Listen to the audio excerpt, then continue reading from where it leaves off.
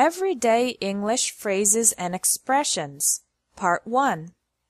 Everyday spoken English is full of small phrases and expressions that you often don't find in English textbooks because they're rather informal.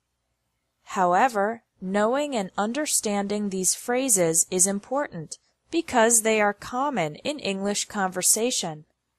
In this lesson, you'll learn 8 phrases and expressions. Number 1. I'll say. This expression is used when you strongly agree with what the other person said. Often, we use it to imply that the other person made an understatement, and the truth is even stronger than what they said. For example, if your friend says, "That's a big fish," you can respond, "I'll say." It means you agree and you think the fish is not just big, it's huge. Number 2. Fat chance. This is a sarcastic way to say that there is very little possibility of something happening. The possibility is so small that you think it won't happen. For example, if you and your friend are talking about 2 sports teams, and your friend says the Red Sox are going to win the championship this year, you can say, "Fat chance, they'll never beat the Yankees." Number 3. I rest my case. Say this when you are expressing a fact or opinion, and something happens to prove your point perfectly and show that you are completely correct. For example, if you tell your friend you can't cook at all, and your friend says, "I cook all the time. I make those instant noodle soups," you can say, "I rest my case," because the fact that he only makes instant noodle soups is proof that he really can't cook. Number 4. What's the catch? Say this when something sounds too good to be true.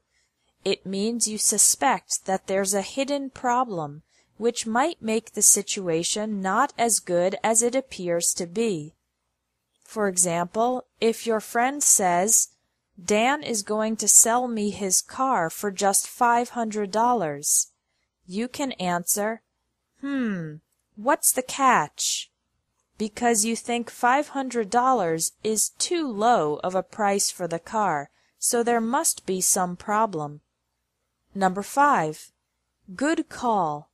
Use this expression to say the other person made a good decision or smart observation. For example, if you and your friend are trying to decide whether to go to the mall or the movies, and she says, "Let's go to the mall. They're having a big sale this weekend.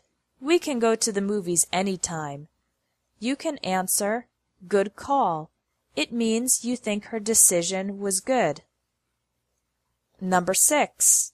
Take your pick. Say this when you are offering various items for the other person to make a choice. For example, if you are offering tea to your friend, you can say, "I have chai, ginger, green tea, and black tea. Take your pick." You are inviting your friend to make a choice, which type of tea she wants. Number 7. Make yourself at home. Say this to welcome a visitor to your home. You are telling them to sit down, get comfortable, and relax. Number 8. It's a small world, or what a small world. Say this in reaction to an unexpected coincidence. For example, if you meet someone at a conference and you ask, "Where did you go to college?" and the other person says, "Stanford University," you can say, "What a small world. I studied there too." Thanks for watching English Tips from Espresso English. If you liked this video, please share it.